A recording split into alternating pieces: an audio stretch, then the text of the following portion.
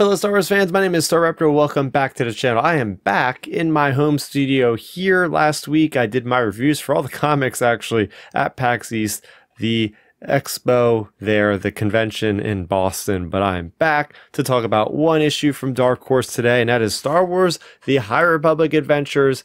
This is Crash Landing. This is a one-shot actually in Phase 3. This is written, of course, by Daniel Jose Alder with artwork by Rachel Aragna, and this one focuses on Crash Ongwa, who we've seen in a couple of the issues of the High Republic Adventures, but she basically is a main character in Daniel Jose Alder's Phase 1 book, which is Midnight Horizon, that had to deal with all the things going on in Corellia, and that's where we pick up in this issue.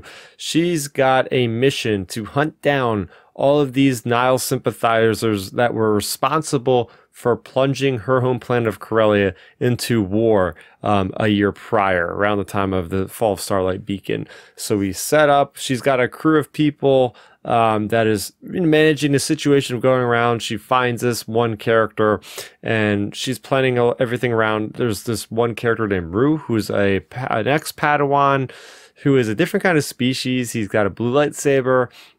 And there's a lot of action in the beginning, and they get to this informant, the sympathizer, and he's saying that he is not the one they should be looking for. They should be looking for the real leader that orchestrated everything, and that is Krix Kamerat. And we know him from Phase 1 of the High Republic Adventure comics. He was one of the clansmen that grew up with Zine Morala on that one planet, Trimant 4, and so that he's been a big villain, a big character in Phase 1 of the High Republic Adventure. So it's cool that he is now taking the center stage. So from that point on, we go back to Yadu, and this is really cool because this is where the crossover begins between this book and I think it was the High Republic Adventures issue number 3, where they're all on Iradu, and you have Svino, who is the lover of Crash, and then you have Lula Talisona. Everybody's there, and we have a different perspective of what's happening in the cantina, and it's really cool seeing these different point of views of everything. And we find out, they get the information that, you know, Krix Kamerat is held in a Republic prison. So then we have Crash that goes there,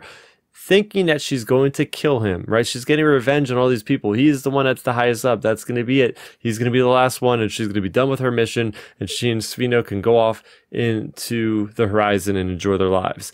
So when she gets there to bust him out, she has different thoughts, because apparently he's all got this plan in his head that if he gets broken out of this prison to work as a Republic informant, he's got a way of getting back to Markion Ro, who he was kind of like the protege of at one point, to basically poison, kill him, and basically make peace between the Nihil and the Republic. So when Crash hears that, she decides that instead of killing him, he's actually doing the same thing as she wants. She wants to get back at all of these Nihil. So she basically recruits him, kind of. Well, she gets him out of the Republic base, right? Crash is not supposed to be there. So the Republic people are all mad. All the personnel, the guards are after him, and they get away.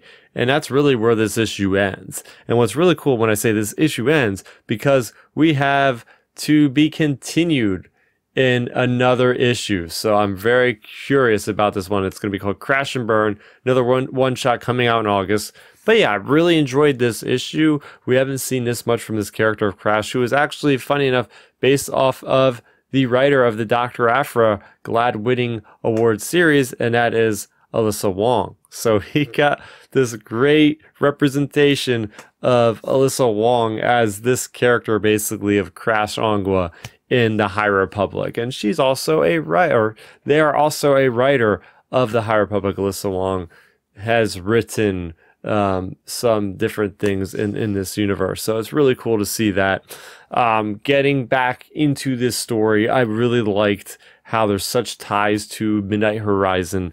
We have a character with political background, this Buckwell guy, who's also telling Crash this information. So it's a lot of maneuvering about, hey, if there's a vacuum in the power of Corellia, then the Nihil are going to sweep in. If they get the core planet that is Corellia, the Nihil are really going to cause problems. So there's a lot of going back and forth between Rue and Crash. And I like how Rue has these different eyes and is able to mesmerize people looking into his eyes. So a lot of good stuff here. The one thing I didn't like is the artwork. I do not care for the artwork it just didn't really jive with me. And right, art is so subjective, so maybe I didn't like it, but maybe you do.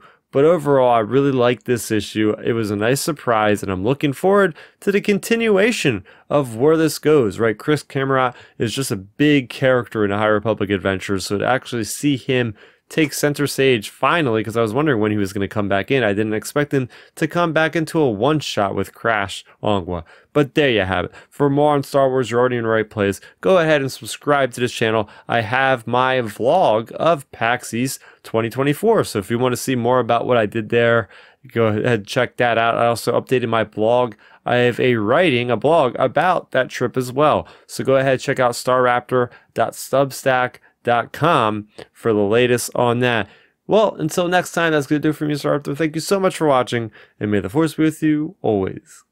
Thanks for checking out the video. Please hit that thumbs up symbol. It helps me know that I'm making content that you guys enjoy. And if you enjoyed this video, I also include 2 videos down below you guys should check out. And please consider subscribing to this channel. It helps support me, and it notifies you guys of when I get new videos up on the channel. You can also contact me on Twitter, Facebook, and Instagram at Starrapter.